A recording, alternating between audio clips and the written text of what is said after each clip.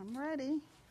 3 weeks ago, New York City intensive care unit nurse Sandra Lindsay was the first person in the United States to receive a coronavirus vaccine.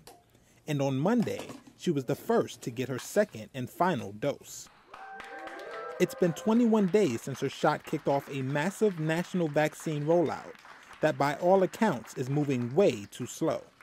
The U.S. Centers for Disease Control and Prevention reported that the U.S. federal government has distributed more than 13 million vaccine doses to states and territories around the country, with only 4 million of those doses actually administered.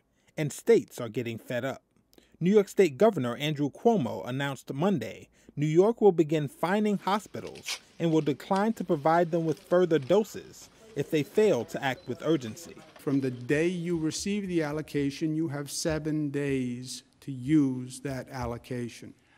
So any provider who does not use the vaccine could be fined up to $100,000.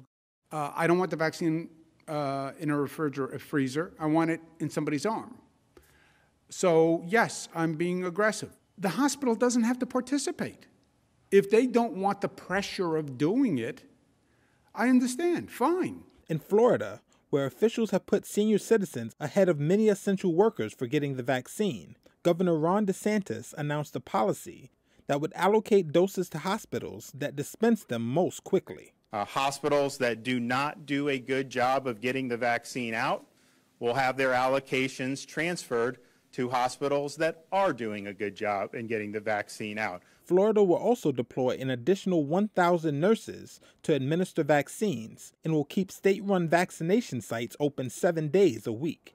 The U.S. government is under intense pressure to speed up the vaccine rollout as cases surge, with New York announcing Monday that it is the latest state to detect the more contagious strain of the coronavirus first found in the UK. Cases have already been detected in Colorado and California.